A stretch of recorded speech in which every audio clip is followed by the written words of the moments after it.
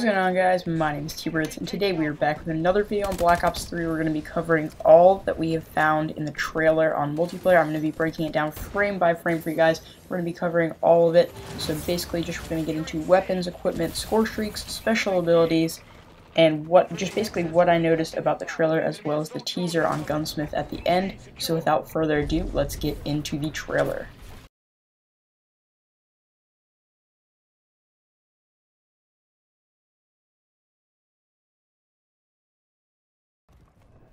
Okay, the Black Ops 3 hype is real. Now that we've seen absolutely everything about the trailer and you guys know what I'm talking about, we're going to jump right into everything I need to say. So before we get into any of the other stuff, we're going to begin with weapons. So first of all, none are returning from old games, which may be a hit or a miss with some of you guys. I know that I always like the new ones because I get to test them out and get to kind of like experiment with everything before everybody knows all about the game. So yeah, I'm really excited about this. It's a great opportunity to kind of get in the swing of things with everybody else. And all these weapons are in no particular order, and these are not confirmed in the final build of the game. They may take some out, they may put some more in, so we'll have to see what happens as the game progresses and we move into the beta and stuff like that. So primarily we have the KRM 262, which is a pump action shotgun, the Locust, which is the bolt action sniper, the Man of War, which is a slow fire assault rifle that reminds me a lot of the Remington R5 from Call of Duty Ghosts, the MR6, which is a standard pistol like the 5.7 from Black Ops 2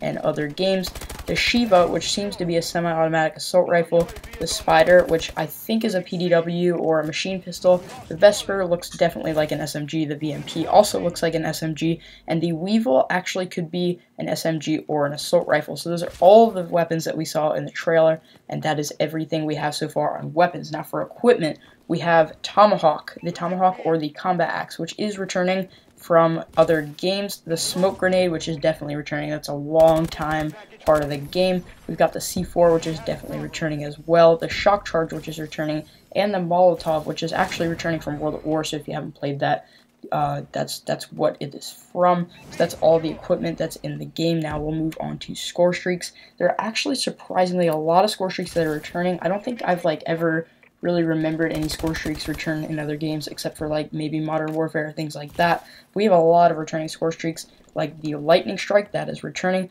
The Mothership is actually a new one, but that is another one as well. We've got the UAV, which is returning. The HCXD, which I'm not too sure about. I think it's a new score streak, but it seems like it's returning because it seems definitely like it's almost exactly like the RCXD, but maybe it's flying or something. I just briefly saw the words on the screen, so I wasn't actually able to see the score streak, as with a lot of these other score streaks. We also got the care package, which is definitely returning from other games, and that sums up our score streaks. Those are all the score streaks that we've seen so far, just from the trailer, so we're not sure. They're definitely probably going to be more, but these are just a few of them. Like in Black Ops 2, there are many, many score streaks, so hopefully this is not the end of the list. I'm doubting that, but it could be, but probably not.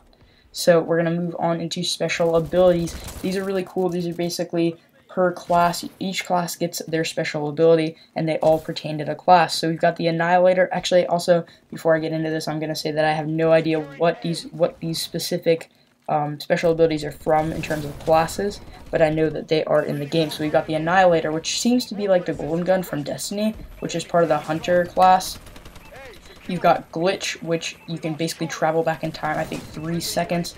We have Gravity Spikes, which are like Exo Boost Slams, kind of, but they're on steroids. They seem like they'll do a lot more damage. We've got the Scythe, which seems to be a death machine that's built onto your arm. The Sparrow, which is an explosive bow. Hopefully the explosive tip crossbow is still coming back.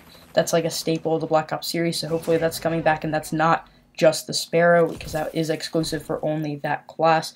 We've also got the Tempest, which seems like the Wonderwaff from Zombies, and all of these are kind of like a timed score streak sort of thing, so you might get them like once or twice per match, but you're not gonna have to get a certain amount of kills for them. They're just gonna be kind of like a timed, you can think of them as like almost like a timed supply drop, but you're definitely gonna get them every game most likely. So now we move on to what I noticed about it, and one of the things that I'm really excited about is the blood and gore, which we saw in the Sparrow clip. The blood and gore was well advertised, with this exploding body that just gets completely obliterated into many, many pieces. You can see arms and heads and all this stuff flying all over, which is really exciting to see. I really liked that in World at War.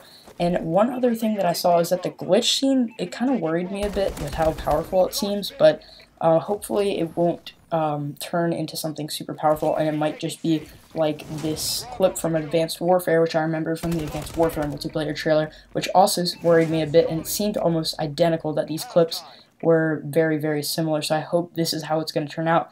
And I know that this Advanced Warfare clip is kind of like a rarity. It doesn't happen a ton, so hopefully, and it's only in one map, so hopefully I'm right about that, and it's not going to be like an invader of just the entire game. It's going to ruin it for everybody who doesn't use that class. So also, we have another announcement that it really excites me. This is the biggest thing that I've heard so far, at least for me, is that the exclusivity is now for the PS4, which means I'm going to be able to bring you guys absolutely everything in Black Ops 3 before everyone else because I have the PS4. So you can come to my channel first and expect me to have all this gameplay, all this footage of things like just DLC guns and things like that.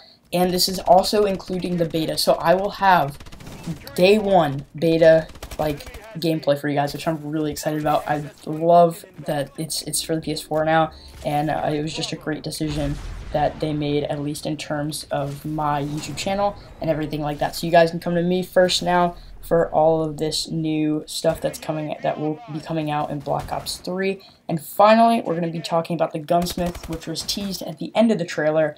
And it just shows that there are many, many different possibilities that you can use for these variants. You actually get to create your own variant and then add paint and stuff to it, which is really cool. So we've got 5 attachment slots, I believe, 1 optic slot, and a base camo. So you get all this stuff that you can add onto your weapon in the Pick 13 system or Pick 10. I forget which one is going to be included, but one of those two, you get to pick these attachments, put it on the gun, and put it into the game. And there's so much customization, and you get like a certain, if you say you choose like a reflex sight or something like that, there are many different skins for the reflex sight that you can choose to put on your weapon, which makes it look different. I'll show you these 3 variants of the Man of War that somebody created. It's called the Man of War Skull, and it seems like they were just kind of like playing around with the software, trying everything out, and then they finally put it in, they implemented it, and now they have this awesome gun to use, which is really, really exciting. That's like a huge feature of Black Ops 3 that I'm really excited for. Also, custom paint jobs were shown with many tools, many tools, as well as 64 layers, so you'll now be able to create your own custom paint job and put it on your gun along with the base camo. So I'm really excited for this. This is awesome. We have so much new Black Ops information, and we're going to be able to get everything for you guys. So if you are not a subscriber yet, I would highly encourage you to subscribe so you can see all the new Black Ops 3 details on my channel. Thanks for watching, and I'll catch you guys in the next episode.